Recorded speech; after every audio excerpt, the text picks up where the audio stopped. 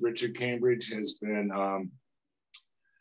carrying on a tradition we started back in 1995 of a poets theater that really takes a deep dive into various aspects of the literary arts.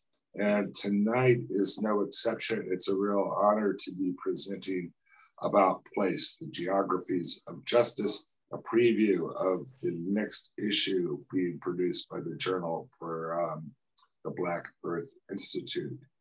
With that said, Richard, why don't you take the stage and let us know what's going on?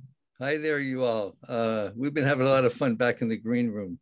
I'm one of the original fellows of the Black Earth Institute, which is a progressive think tank that focuses on the intersection of social justice, the environment, and spirituality.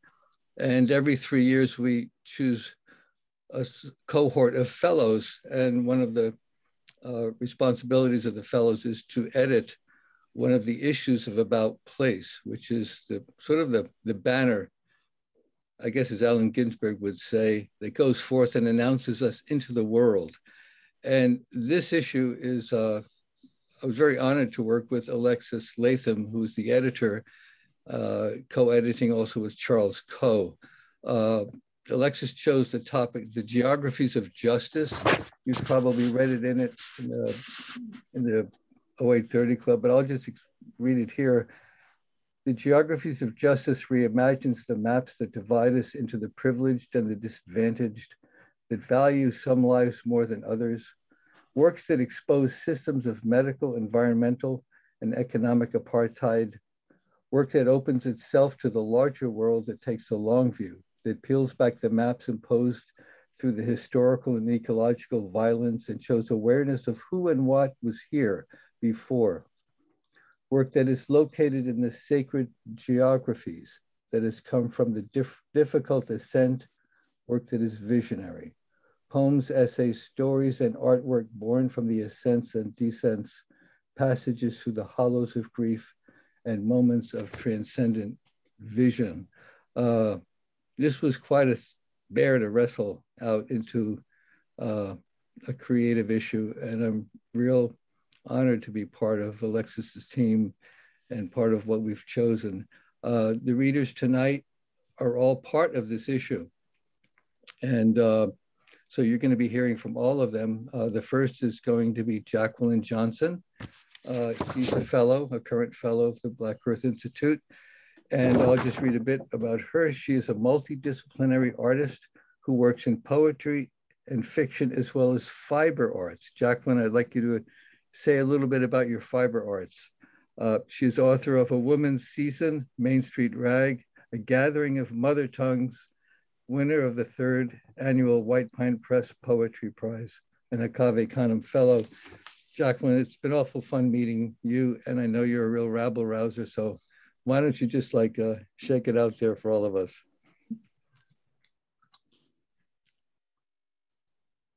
All the editors on the forthcoming issue. We only have a few days more to wait. It's really a joy to be a part of this forum. I just want to say that I want to dedicate my reading to those we have lost during this past season and those who have survived. It is so important that there be both sides of this effort.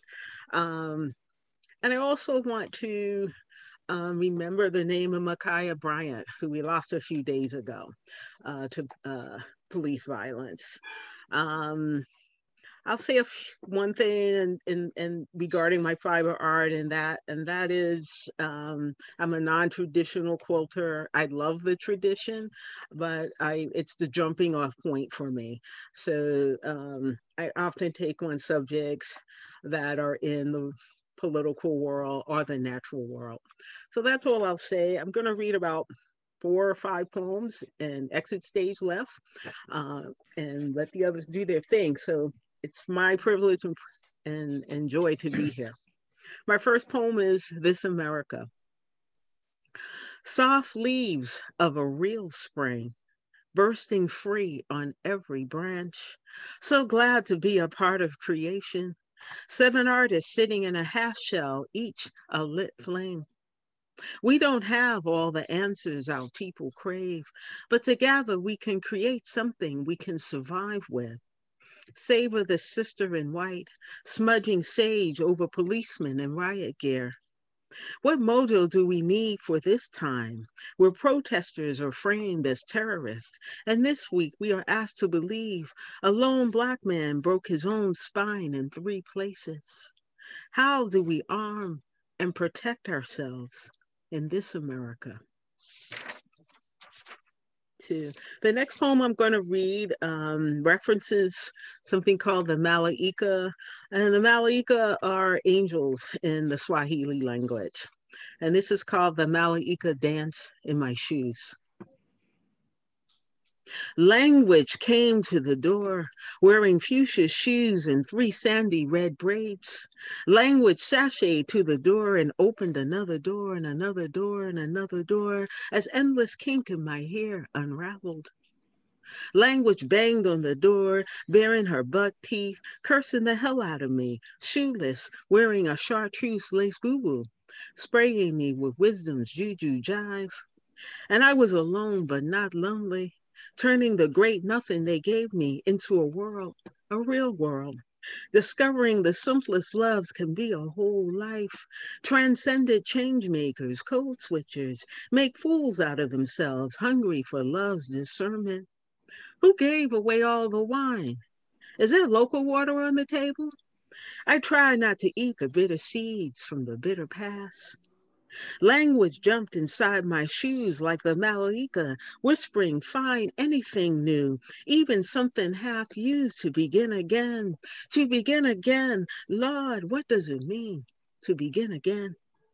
As I wander into a new self, become a different woman, do not erase me with anger. Do not erase me with blindness. Do not erase me with judgment, hive of 1,000 bee wings buzzing, a lifetime of regrets.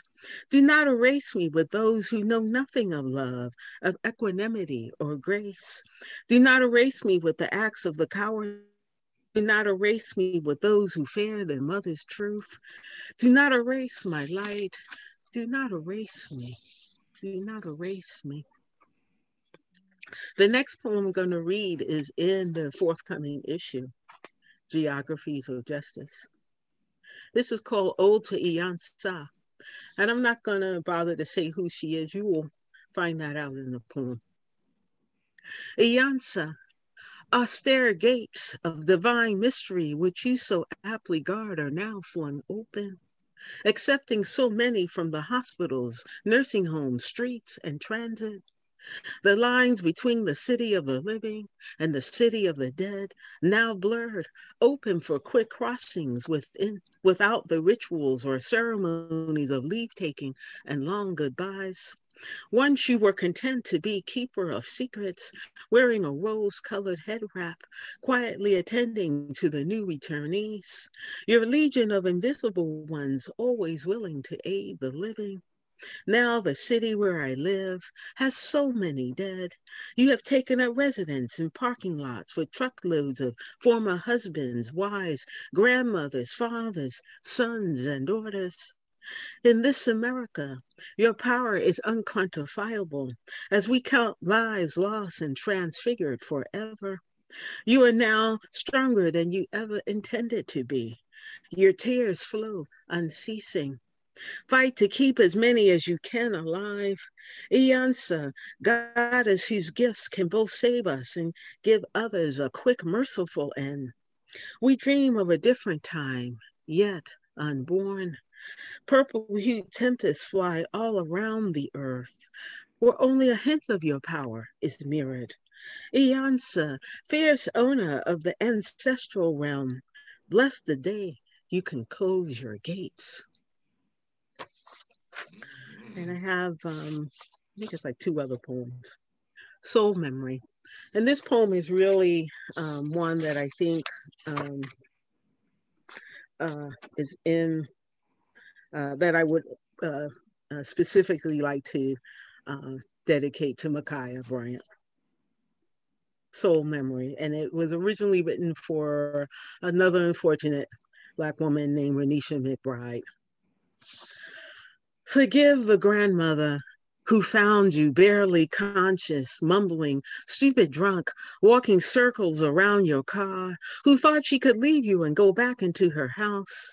Forgive the loss of motherhood, the inability to grab you and bring you, daughter, you baby girl, on into the house.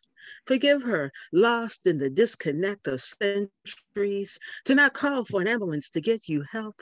Forgive her, return to the street to find you gone out of sight. Too old to follow you, to get someone, anyone, to go look for you. Forgive yourself for going out that night, of all nights, to party and drink, to hang out like any normal 19-year-old, to know highness, to believe you were in control. Forgive the lost ones of you. Forgive the night so dark your brown-skinned self could not be found.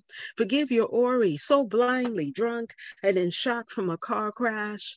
Forgive the incoherent selves, wandering, only knowing to seek help, crying for help. Forgive this moment, day, that you went out into that old white woods and neighborhood. Forgive yourself, so lost, mother wit and father wit gone, so lost, so shocked, so drunk you ring that man's door, and all your last moments lost in the horror of shots to your head, heart, and soul. Forgive the night you wanted to party so, wanted to live so. Forgive all the wrong turns, the last 4 drinks you had. Forgive yourself for thinking somehow you were in control, had done this how many times before. Forgive the cursed moment of speed, of all the wrong turns, of walking and walking on the longest walk that would never end until you were nothing but soul. Lost Black woman, lost Black girl, on a white man's porch in a place so bad, he never gave you a chance. Came out shooting at your Blackness, Black woman, Blackness seeking help. Forgive this time, this moment that never gave you a chance. Forgive all the wrong turns, the speed, the drinks, the desire to party. Forgive this time that never gave you a chance. And I'm going to close with this poem. It's called On the D Train. There used to be a poet in New York City called Rich Barty, and he read poems on the New York City subway, and usually the D Train. And he had like funny lines like less mugging, more hugging, things like that. On the D on the D Train.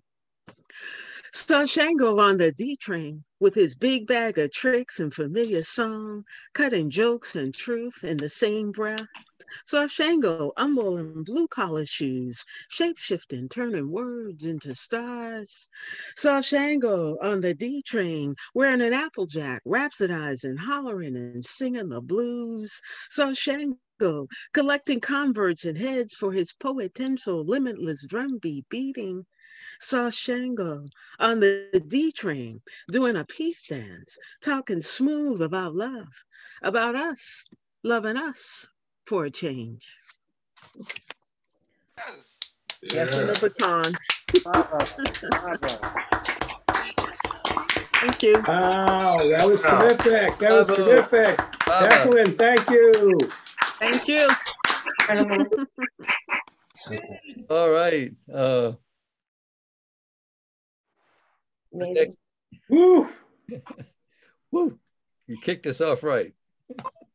Our next reader is Gabriela Halas, immigrated to Canada during the early 1980s, grew up in northern Alberta and lived in Alaska for 7 years. I can't imagine what that is like being from New England, but golly, that's amazing. Your poetry's appeared in Prairie Fire, December Magazine, Rock and Sling, the Louisiana Review. And very much so. in one particular poem, upon being told, and we talked with this in an email, that you had started, I believe that the poem is a series of questions, but you begin it with markings. I don't know what they are. You could say they're petroglyphs. They're markings that you use a keyboard with, but it made the poem elegant in a way that I can't understand, maybe intuitively. Whatever you can say about that is fine. It doesn't have to be rhyme or reason, but I'd just like to hear part of your process. Okay, yeah, thank you, Richard and Alexis and everyone from the Journal and everyone at 830 Club. Yeah, just a real honor to be here. It's really exciting, and Jacqueline's reading was amazing. In regards to the markings in the beginning of my poem, yeah, to be honest, I really wanted each question to kind of have a pause and a moment of reflection, and because there kind of are a lot, and it's a fairly lengthy poem, it fills the whole page. I just started kind of playing around with the imagery of these markings, and just kind of settled on these. So that's kind of all I can really say. They just seem to fit. There's two main parts, and they're separated also by sort of a central marking. And some, it can be read or heard as a little bit of sort of like a play on the past and the present, or sort of a reflection on time. So yeah, the markings just kind of are really a moment of pause as well. So, and I just have it on the screen here, so we'll be kind of going back and forth. Upon being told these were former lands, did you have a name for the fan of the cottonwood's reach? Did the fog smell sweet like dripping fruit? Did the call of the wolf quiet the children, or did they echo its good company? And the prairie dogs, did they sing? Did the flat gray sky draw you back inside to the heat in the muscle of his shoulder? Did you wake in the morning with ritual? Did the smooth mounds of the hills, red tips in relief, remind you of her nipples, erect and alive in your mouth? Did the sun in the morning along the horizon recall the spray of intent in the burst of a flower? Do you remember the paint of stretch marks along the belly of your mother? Did you have a name for this color? Did you have a name for the light that slipped behind the eye of the moon? Did the sagebrush grow as plentiful? Did you find its old fingers in the folds of your child's skirt, buried deep like a secret? Did the bear in the hills call itself one name, then retreat to the mountains by another? Did each creek have a name? Did you find the folds of the grasses something to admire that caught your attention when the mind was uncluttered? Did you find your mind cluttered? Did you have a name for each gesture of sky? Did the names you were given honor you? Did the dreaming prepare you? Did you try to warn us? Was the land as treeless, as wind-formed, as warm? Was there a name for the crows as they thundered past? Two lovers, the ravens, did you know we would poison the animals later? Was there constant drone of traffic, ground-ridden, sky-blasted? And what of the invisible cunning waves through the body? Was there cancer, disease, or did everyone grow old, even those left behind in the dark of the freeze? Were there ticks, chronic wasting disease? Were there secrets? Was the sound of your bow faster than wind? Was the wild white flag and the flea of the deer as common as erupted? Was your lovemaking freer under watch of the bear? Were you safe in the place of sandstone and tower before a red road slashed the hidden into view?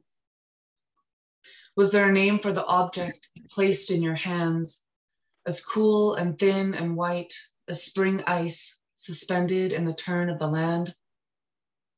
Was there a name for the branches strung with tight tension, for the land drawn and quartered? Was the arrival seen in your dreams? Was the land in which you were cornered familiar to you? Was there a guide in the metaphor if you lost sight of the way? Was the evening closed with ritual? Was the naming they gave you what you were meant to be called? Was murder worse, or the word former? Were we warned? And yeah, I have a couple more to read. They're not quite as long. And I do want to say that I'm here on traditional Ktunaxa land in southeastern British Columbia in Canada.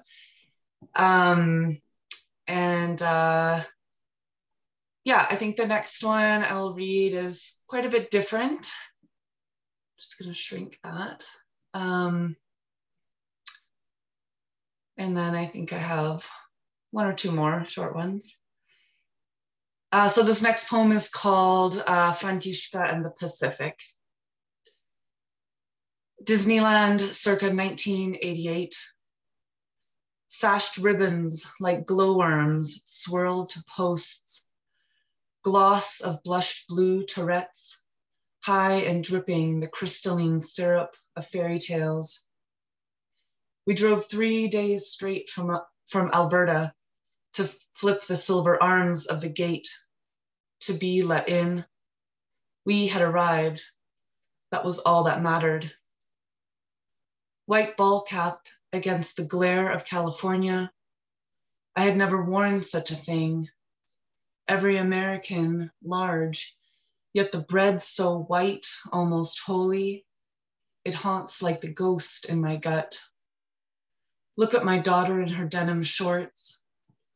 Americanized thighs, browned by weekends playing Sleeping Beauty on the green grass of their backyard. Space, she had waved both arms at me. I have space now. 2 granddaughters already taller than me, outgrowing our tongue nearly as quickly as each new oversized t-shirt they wear. When I first saw the Pacific, I hid my tears in the shadow of the visor. I had been born landlocked, border locked, told where to stand, how to do it. The pink of my flesh shone in the open line between sea and horizon. I meant to wash the salt from my tears with the salt of the water.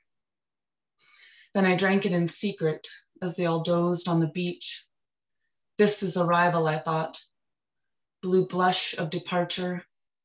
I let the water soak my calves, the silver arm of each wave as it buckled, the gate that let me in. And that poem was published in Rock and Sling in the winter issue of this year. And I think I'll read one more. Thanks everyone again. And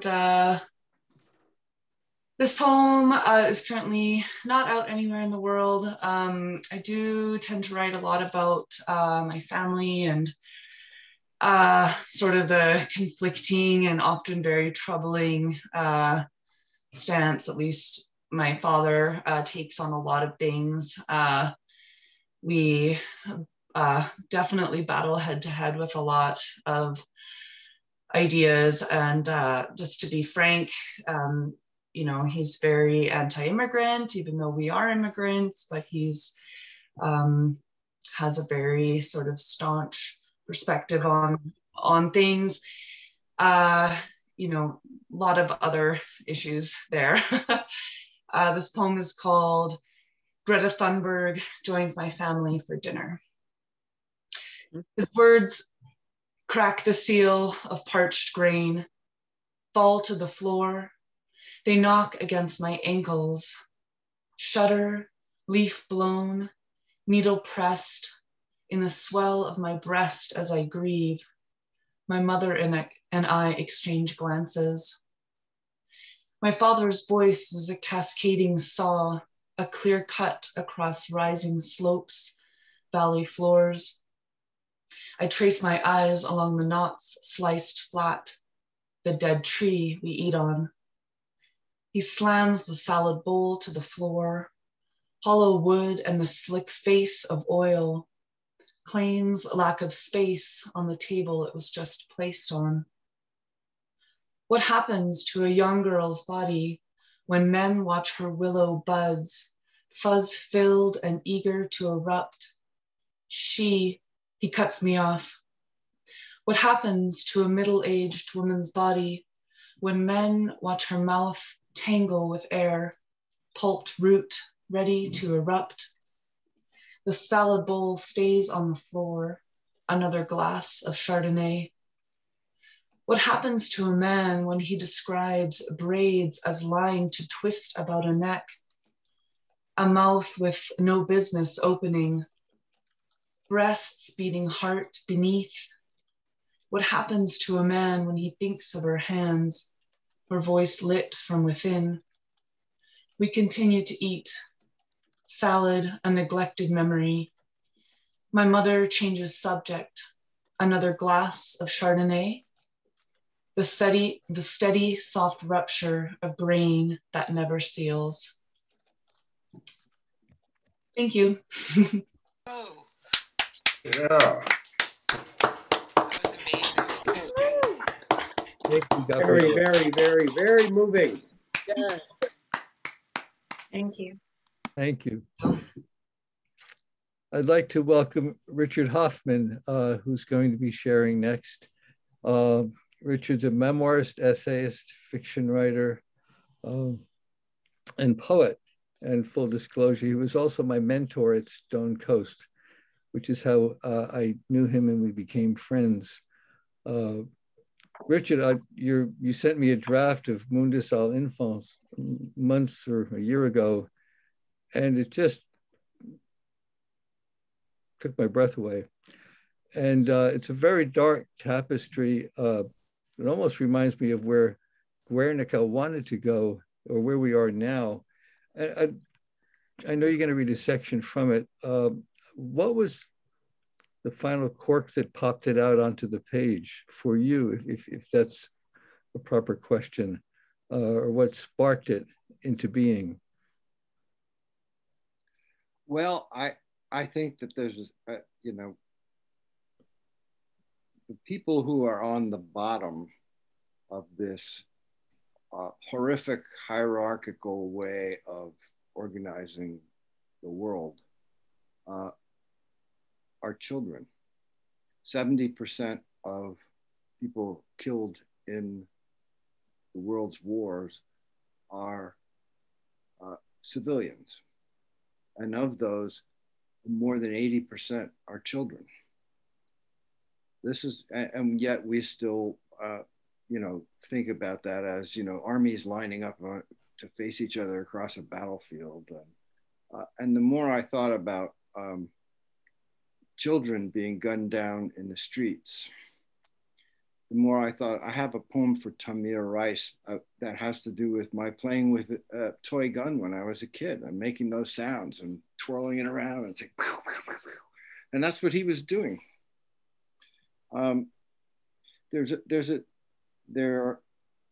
Well, to me, that was an instigating event. But these poems have been gathering for some time. So I think what I'll do is just jump right into what I plan to do here. And I want to thank the editors, of course, Charles Coe and Alexis Latham, and of course, Richard, along with Tim and Hannah, our hosts. The writer James Baldwin, a visionary and voice of conscience, wrote in his essay, Notes from the House of Bondage, "The children are always ours, every single one of them, all over the globe. And I am beginning to suspect that whoever is incapable of recognizing this may be incapable of morality." And believe this remark goes to the heart of understanding the failures of what has passed for morality for far too long. So the sequence I'm going to read from is called Mundus et Infans, the world and the child, which is a traditional trope in Western art.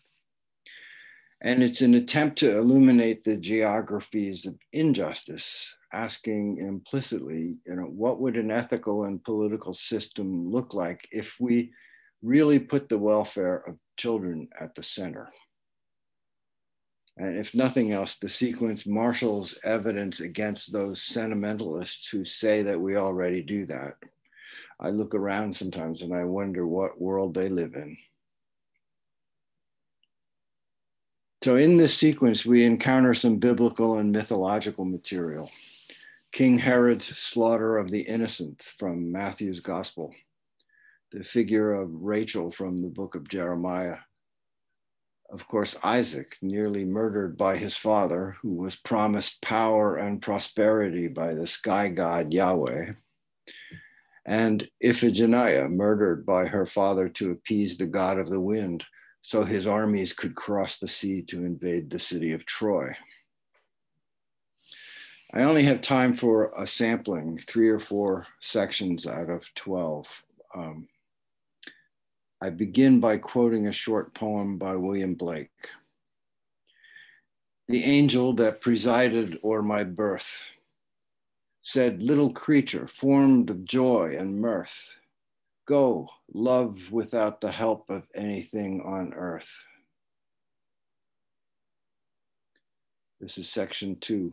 Art, a great investment, says Forbes. For sale at auction, wooden santos from Mexico, hand-painted in colorful uniforms, rough-hewn, nearly identical figurines, swords drawn, holding children's bloody heads, arms, legs, arranged in the Sotheby's brochure around a screaming mother. The massacre of the innocent, artist unknown.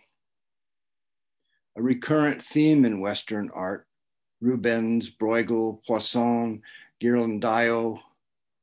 Amid the charred ribs of a school bus in Yemen, a fragment of fuselage. Commercial and government entity code, CAGE, like a return address. Lockheed Martin, General Dynamics, Burlington, Massachusetts, Falls Church, Virginia. Engineering a better tomorrow. And in the bramble, a ram entangled. Oh, angel of outrage, where are you? For arms, say aerospace. For surveillance, information systems. For bombers, say defense. For taxes, say earnings. Say second quarter on track, say 62 billion US dollars. A voice was heard in Ramah, Rachel weeping for her children. A Saudi apologist claimed the Yemeni school was teaching insurrection. King Herod's fear, precisely Herod's fear. In Bruegel's version, blood on the village snow. In Ghirlandaio's, blood on the plaza's stones, imperial architecture in the background. In Poisson's, a sandaled soldier, his foot on a baby's neck, dispassionately sight down the blade. In the Rubens, it is hard to separate the mothers from their babies. The scene is one great mass of writhing flesh. At the border, the official explained, it is hard to separate the mothers from Mexico, from their babies. Confía en mí, por favor, señora. Déjame llevarla y traerle algo de comer. They are enclosures, the official said. We are uncomfortable with that term, cage. They are temporary structures of chain link. A voice was heard in Ramah, Rachel weeping for her children. To comfort them, to warm them, to console them. They have each been given a blanket made of foil. At auction, the Rubens sold for $75 million. And in the bramble a ram entangled. Oh, angel of outrage, where are you? Rubens, Bruegel, Poisson, Ghirlandaio, Raytheon, Lockheed Martin, General Dynamics, Northrop Grumman, General Electric, Herod, Franco, Trump, Mohammed bin Salman. Historians are skeptical the massacre took place. Flavius Josephus does not mention it. But the Orthodox Church has for millennia held that Herod, as punishment, was eaten alive by worms. This is section 6. It's called Tribute, and it is for Patrick McSorley. Patrick McSorley was among the earliest and most powerful voices to speak out against the widespread sexual assault on children by Catholic priests. He had been assaulted as a 12-year-old boy by the Reverend John J. Gagan, a notorious abuser with hundreds of victims. After a long struggle with addiction, likely a consequence of the sexual abuse, he died at age 29. Tribute. This man once, he went down. This time none, not one man, not one pill, not one hope could stop him. Not one cry, not one hand could reach him. Not one lie could save him. He went down. This man lived where men fear what they know and knew what he knew and spoke the truth. Not one bond could turn him. Not one friend could soothe him. He went down. We mourn him. Section 7 is called Progress. Iphigenia, Isaac, kids, bugs on the windshield ever since. Story, explanation, lowdown, narrative, narration, citation, recital, report, take, version, rundown, score, apologue, allegory, metaphor, myth, parable, fable, discourse, propaganda, treatise, testament, epic, justification, rationale, excuse. We're sorry, something went wrong. Please try your query again. Fish gotta swim. Birds gotta fly. Boats gotta sail. Fish, birds, boats, kids, swim, fly, sail, die at the direction of frowning, serious, disciplined men who grew up with me in America on their bikes, on roller skates, under the horse chestnut trees, trading baseball cards they bought with money from their paper routes. The nightmare true now, nightmare of my Cold War boyhood, true to children elsewhere. And in the bramble, a ram entangled. Oh, angel of outrage, where are you? Because everybody needs a job, we are one great mass of writhing flesh.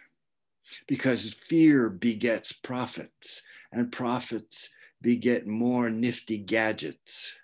First best gizmo off the line is always an idea, an assumption, a mysterious, immaterial twin to every sleek weapon thereafter, a prayer to consecrate the idol. Years of this, decades, generations. Hey, I'm just trying to make a buck. Oh, shake us, make our hearts hammer shame in the face.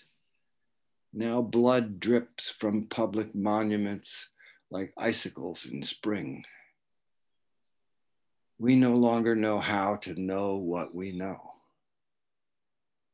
Error 404, not found. Section 9, Isaac's dream. Who's there? Who's there? It's dark. I'm afraid. I can't see. No one, only an old nightmare. Now I'm falling into nowhere while a body looms above me. Who is it? Who's there? Who's pulling my hair and muttering so angrily? No one, only an old nightmare. A hand on my throat. Air. I garble a choked plea. Who's there? Who's there?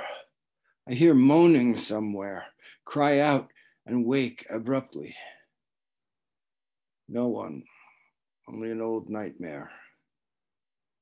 Slowly, I see the dream was in fact a memory. And I know who was there. My father, my old nightmare.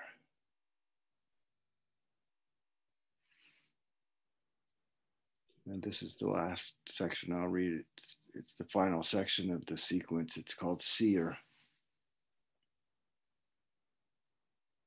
In Euripides' dour version, Artemis, to whom men pray for permission to kill wild creatures of her forests, spirits Iphigenia away to Taurus, where she makes prophecy of the single thing she knows, denied by all who seek her.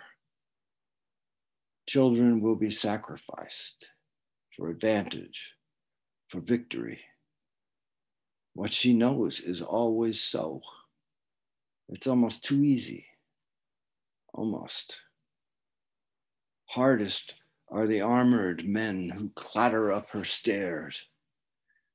She knows the harm they will do and that no words will stop them. Thank you. Yeah.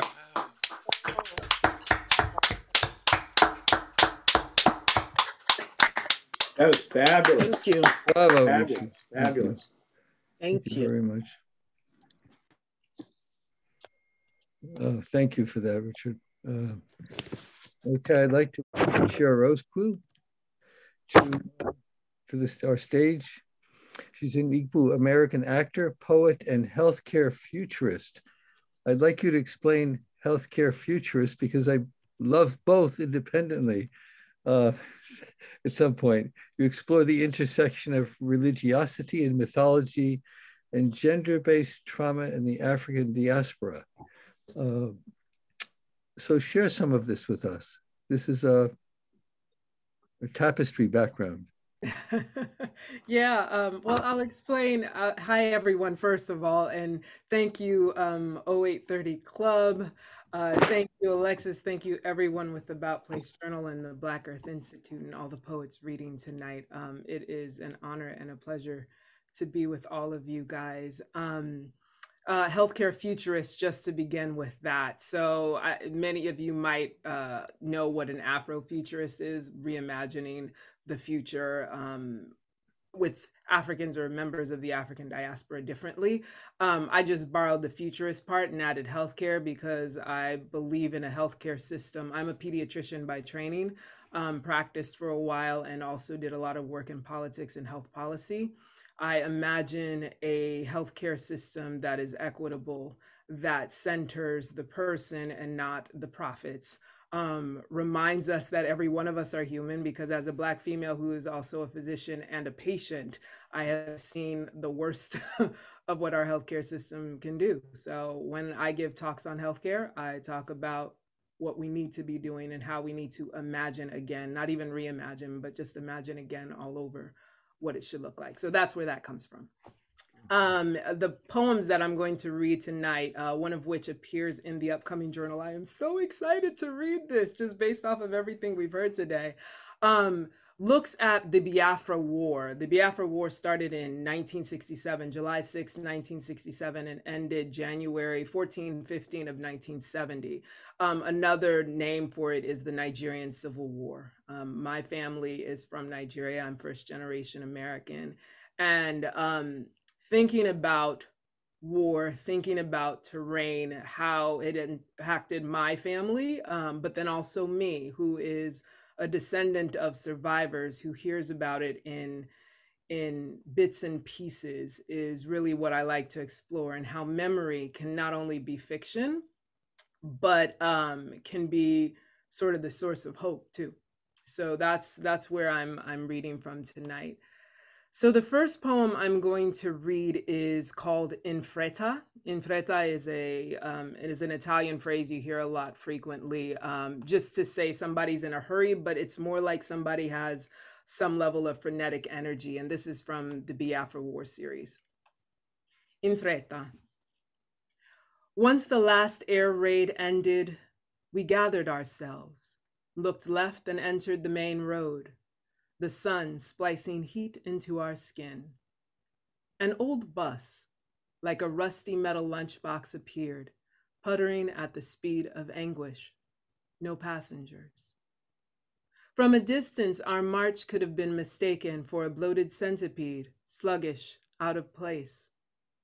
We barreled along, outwitting bombs ordained for stationary targets. Move. Any, some, where, jump on, stagger off.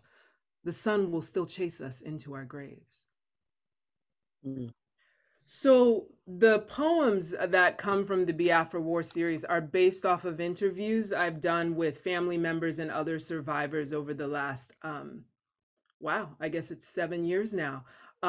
Interviews with them and my own experiences mixed in to these stories. So that's some of what you're hearing is based on what people have actually told me, and also what I've remembered over the years from what my parents and other family members have mentioned. The second poem is called The Things They Carried. And this was, I should mention, the previous poem was first published in Cider Press Review. This one was published in War Literature and the Arts, and it's called The Things They Carried. In her brain's left pocket, she stuffs the image of a pregnant woman's belly split open on the side of Aba Road, a bloodied cord dangling without a human anchor. She will try not to speak of this when she is asked what she remembered about that time. Instead, she will wrap those secrets in banana leaves and boil them until they congeal something hard and visible to throw away or eat. The warning that once formed in her mouth to protect her children now hangs in the back of her throat like a mischievous child that can't gag its way out of the jungle gym. She remembers who showed the enemy their hiding place. She places her dreams of love and egusi in her right brain next to a photo of home. She tilts her head to the left as if the question she is about to answer is difficult to balance. If you see my people, she tells him, tell them yesterday had too much to carry. Tell them not to eat what has not been wrapped and boiled for consumption. Tell them only that some of us had to relieve ourselves on the side of the road, our futures too heavy to hold, and gently let Mama know what her children have done to her children.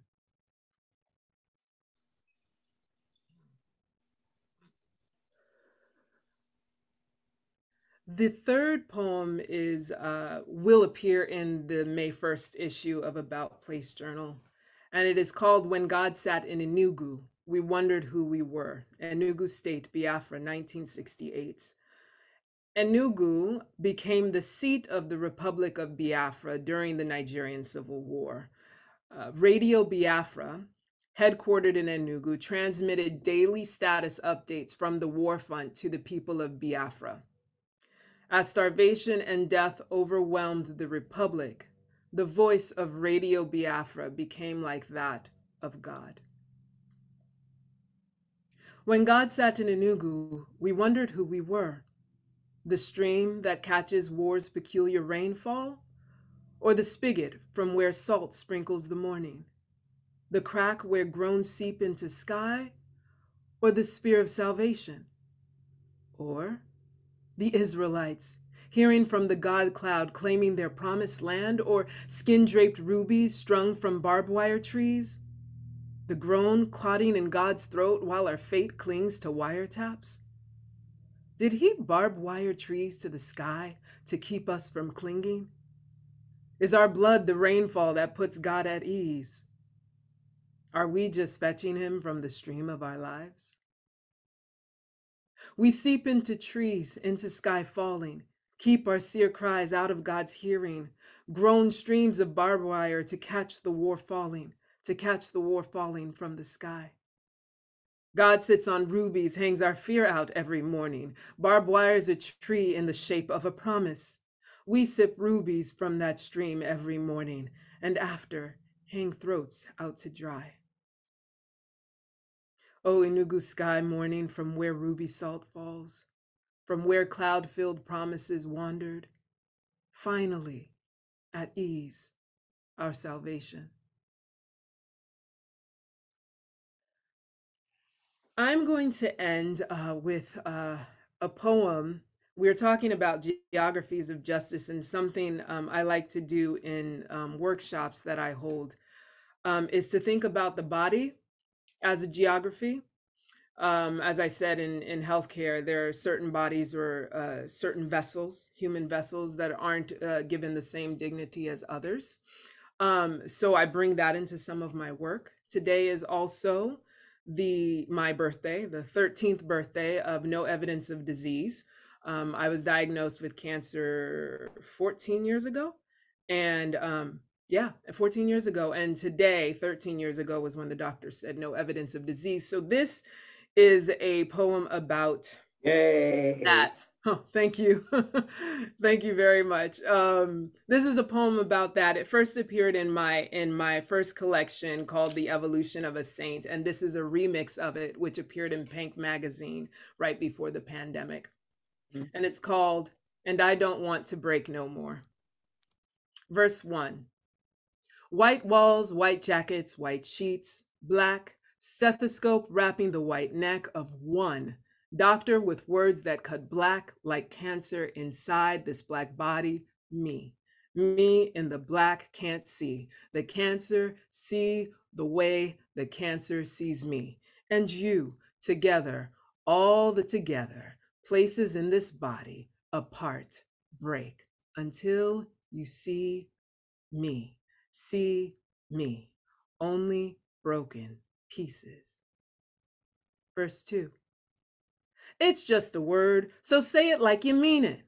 Let it roll off your tongue like it does for the man with the white neck in the white jacket leaning against the white wall watching me shift. Under white lights beam like betrayal of my scarred body, reflect light his words back to me, back to me, back to me, back to me, back to me. Break. Weigh me down to sleep or leave me holding this weight. My future in the hands of a rapidly growing economy the size of a butterfly with the bravado of a white American telling a black American where her place in the world is, how to exist in this world is, how to beat this shit like he beat this shit with the best insurance money could buy, privilege. Chorus. Cancer was the mistake that my body let happen. The mistake that my body let happen was cancer.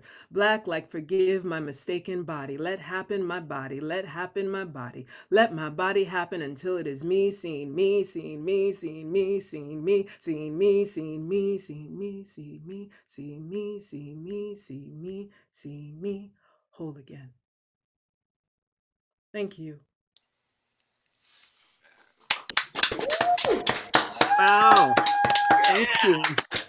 Thank you. Thank you, Jeff. Oh, thank you, thank you, thank you, thank you. Thank you.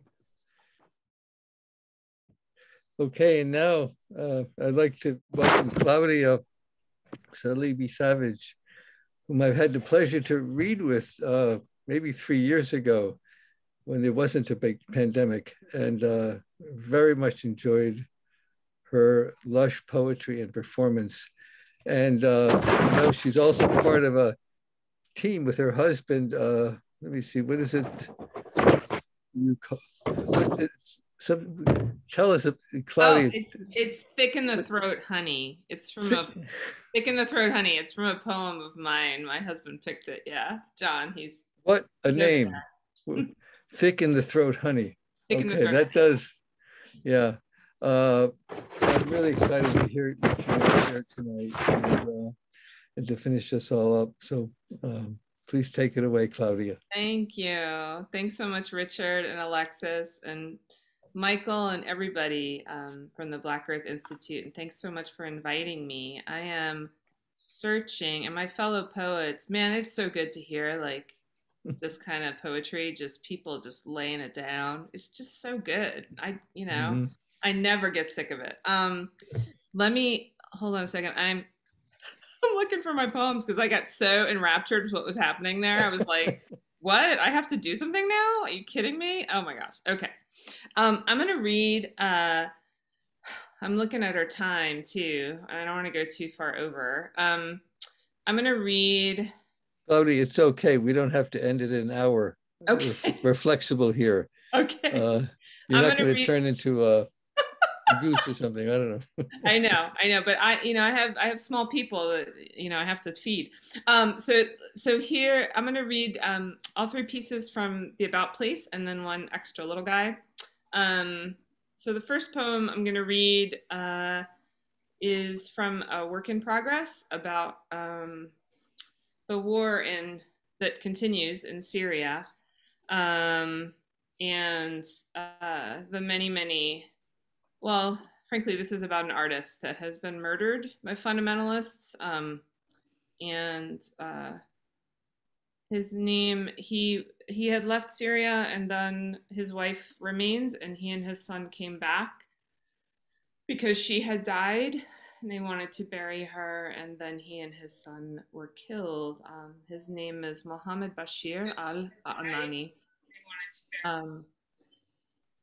So I will read this poem. It's called "To Kill a Poet, First You Must Destroy the World."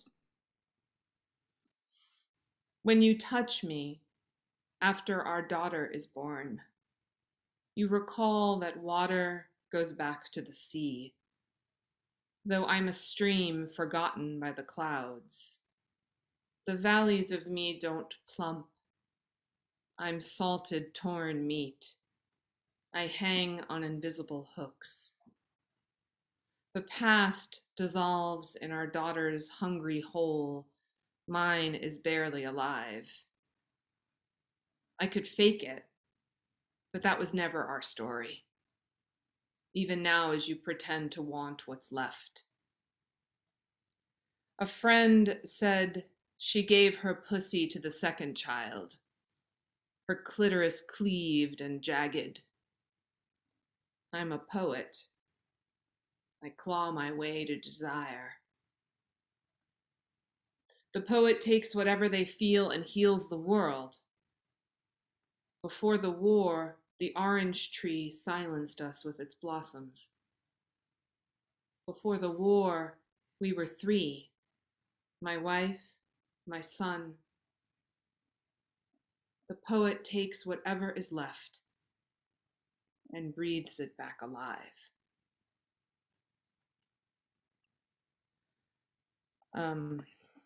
And I'm gonna read two poems about my grandmother in this collection that is making the rounds, so who knows when it will come out. Who knows? Could be a decade from now. Okay. But I write a series of poems to my grandmother, my Lebanese grandmother, who we called Sitti. And so, which means grandmother in Levantine Arabic. There's all different ways to say it. Some people say Jitti, Sitti. So I'm going to read this one. This is to her. It's Sitti learns the word token. My family resists one word. White Americans in Portland with no ties to another continent ask me where my veil is. Here, I am forever labeled Sitti, thanks to our pan-Arab brothers' rage, America's constant stamp of other. To most, I don't mention my Jewish mother. To most, I don't mention the great, great, great grandmother from Scotland, blue eyes surprising a brown face east of Beirut. I don't mention how sometimes I'm tired, how I excuse myself for another drink when talk of ancestry begins. In Austria, in Italy, in Poland, in Hungary, in Lebanon, in Syria, here, fearmongers erect steel walls. They beat the desperate with clubs. The wolf grows fat with hoarding. I dream of the breath's exit. My mother's neshama before, after the brain surgeries. My daughter's first tooth exits her mouth. Her gums give up rivers. I want to bandage the world. Keep their them in. Keep their my in. I dream of blood between my legs, out my ears, my stomach a country split and spilling. Children carried away from another safety zone, more shrapnel than limbs. Their mothers, their fathers wrapping them in whatever is left. Siti, your long brown arms would have cleared a path. See the lightning, you'd say. Bend the sky.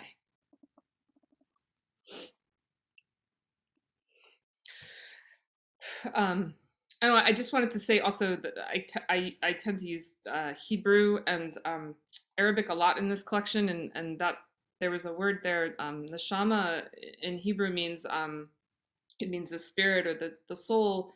It's often used as sort of a sweet thing to say to someone, is like, you're important in my life, you know, like I care about your breath, I care about your soul in my life. It's quite lovely. So now I will read another Siti poem. My grandmother, like many immigrant grandmothers, yeah, she was kind of embarrassed by Arabic. She wanted to be as American as possible in the way that she thought that should be. So all her recipes are written in her chicken scratches, as she called them, all this Arabic, and like nobody in my family can decipher them, which is really funny. So so I remember by feel, as many people do. So this is called Siti Teaches Me Arabic as Pastry. Arabs invented mathematics, so you triangle the dough so quickly I dizzy. I thought everyone ate them. Sweet, fatty lamb and rich pine nuts, cinnamon and bitter parsley, yogurt tang to sweat the tongue, your recipes, undecipherable dashes and ribbons across the paper, a dance in the mouth, even before the mouth. Silent, confident fingers that crease and twirl. It can't be 30 years, Siti. How could you go before teaching me the word for faith, for hope? February 2021. 12.4 million Syrians are food insecure. 80% of the displaced are women and children. Where is your recipe? Numbers I can understand. 1 tablespoon of cinnamon, 4 cups of milk. Sorrow steals my sleep. I am not immune. I need handfuls of surety, pastry commune, green parsley bruise, the only ache. And thank you. This last poem is after one of my favorite poems ever written. And of course now I can't remember the name of that poem, but it is by Joy Katz, who wrote a poem, kind of a definition poem for her mom about the Holocaust. I think it's something like my mom shows me the dictionary. I can't remember what. I'm so sorry, Joy. Wherever you are, Joy. Sorry about that. But I do say it's after her. And this poem is called Terrorist.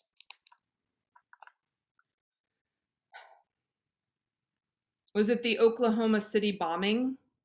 No. It was my grandmother's living rooms. Meditations on Germany, Iran, Lebanon, Israel. From the French, terroriste. 1795, to take down a king, guillotine for injustice. Or 1920, to colonize a country. One grandmother could name hers. Hitler killed her, she said, fingering a photo of my great aunt's curls. Terrorist equals fanatic, one who causes terror, but also terrorist equals those who seek to purge perceived indifference, to create the world in their image. Someone who, as Voltaire said, persecutes his brother because he is not of his opinion.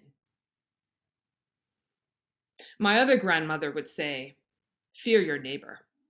They'll lend you milk one month, hitch your feet to the car's bumper the next. Both grandmothers assumed everyone who wasn't us wanted us dead. We, you, are an impediment. We, you, who cause alarm, dread. We, you, who cause panic. My grandmothers are dead. Tell me, in which moment do you become blind to another's face? It is sometimes hard to leave the house now. Signs everywhere declare the need for justice. The word gives me hives. I do not know when here became here. I do not know when my brothers and sisters in Lebanon and Syria, in my own town, went from demanding with voices to demanding with guns.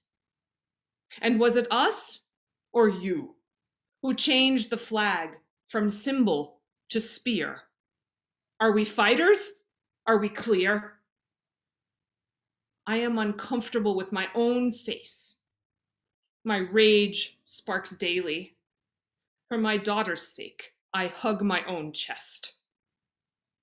Breathe into my rapid heart. Stop now, I say to the mirror. Stop now, terrorist. Thank you. Wow.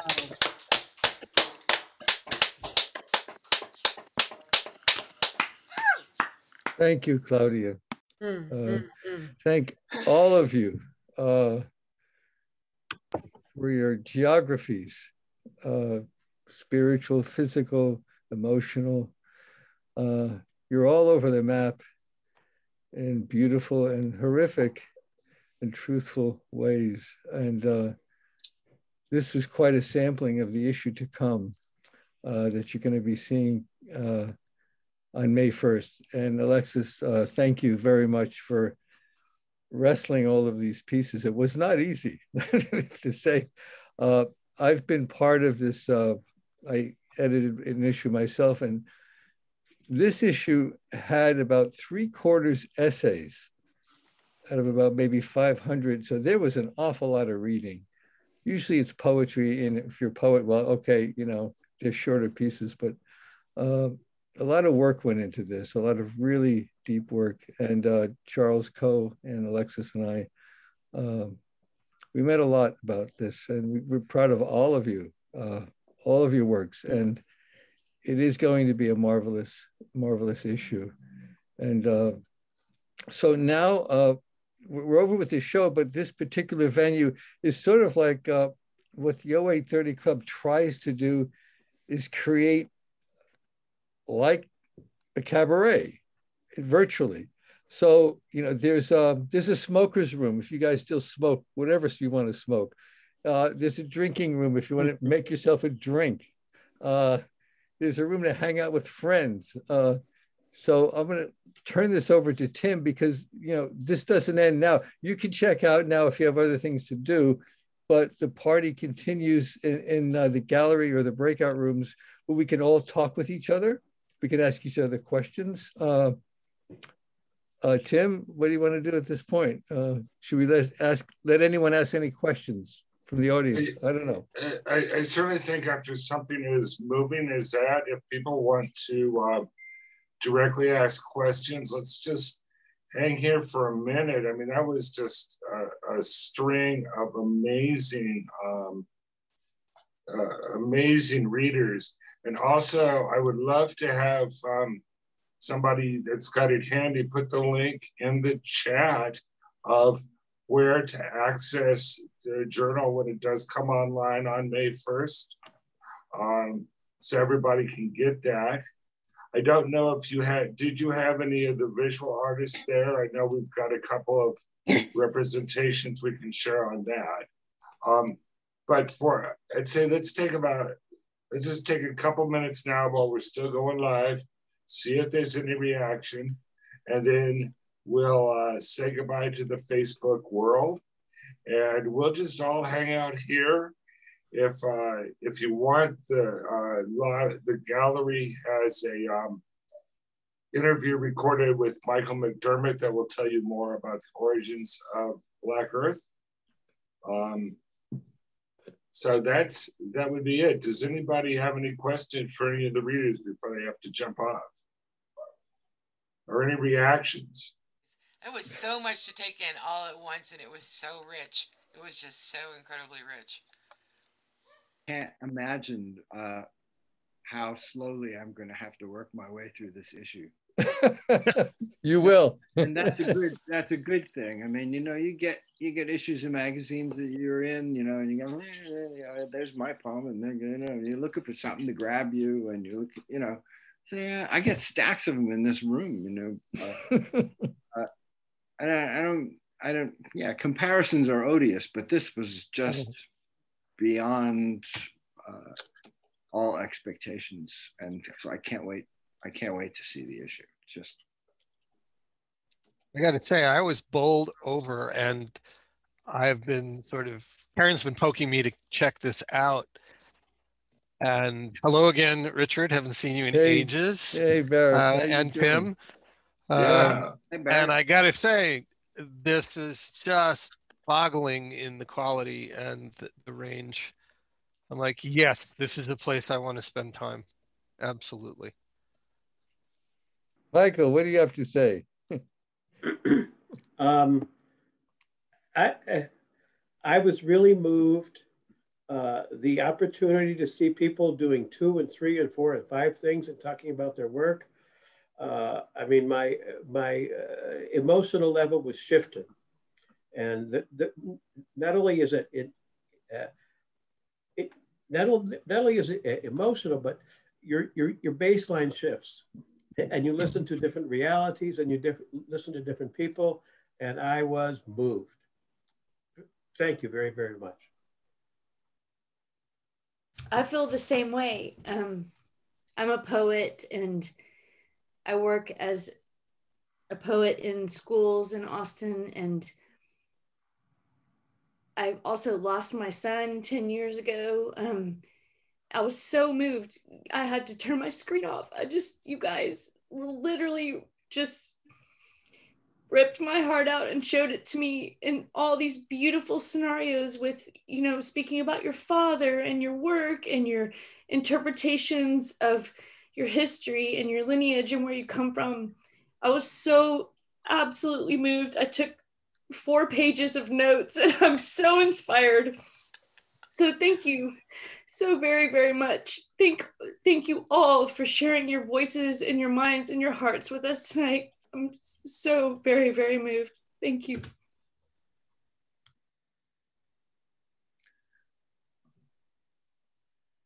I want to say that all those poems, I've read them over and over again, just not because I had to, but because I needed to just keep reading them over and over again. And just hearing you read them was like rediscovering them all over again. And it was just incredible to hear you all read beautifully.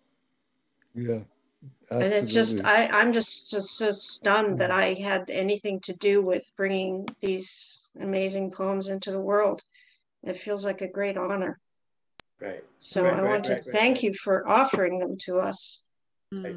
And I'm so glad that that they're out there for the world to read. I see that each one is just a partial representation, a partial statement of what's a much larger thing. And to see this tonight, and then to read the poems in the journal, it opens your world, and you want to hear more and more and more and more and more. I really, really thank you for opening up this world. Well, everybody embodied their work so deeply that often isn't the case. It just simply isn't. It's difficult to let the words into your body and out again into public. It's a very courageous and intimate thing. And all of you did that in a very spectacular way to allow us to experience your deep emotions. And that is a rare gift. Thank you. I remember about 20 years ago when the Cantab started its slam poetry and open mic. What was amazing to me is I had just met my husband before he was my husband, and he dragged me down to this. I mean, it was voted the best dive bar in Cambridge for years and years, but they had the slam scene downstairs in an even darker space, and there was standing room only from the beginning. And what I got after several years of going there is that people were actually incredibly hungry for real words. Real words that said something. I mean, there was nowhere to sit. You couldn't even... I would sit on this really sticky staircase just so I could hear what was going on because there was nowhere else. And that's been true for a really long time in this country anyway. The people have been hungry as hell for words that say something. So thank you. Yeah, although it was actually more like 30 years ago.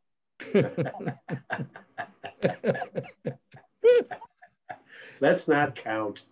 Yeah.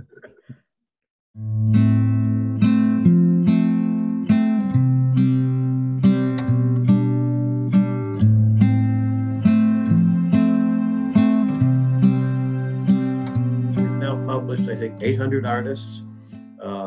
And for what that's worth, each issue now in the 6 months before the next one comes out gets about anywhere from 7,000 to 9,000 views just on the artist's pages, not on any of the administrative pages. And for the year, you can get anywhere from say 9,500 to 14 or 15,000. So we think that it's really getting out there. We're very pleased with that. We're very pleased by what it's become. It's become a vehicle for artists to express themselves on themes of the day, emphasizing a little bit environmental issues, but certainly social justice issues as a major, major, major view. And I'm very proud to have done this. I think Patricia would have been very, very proud.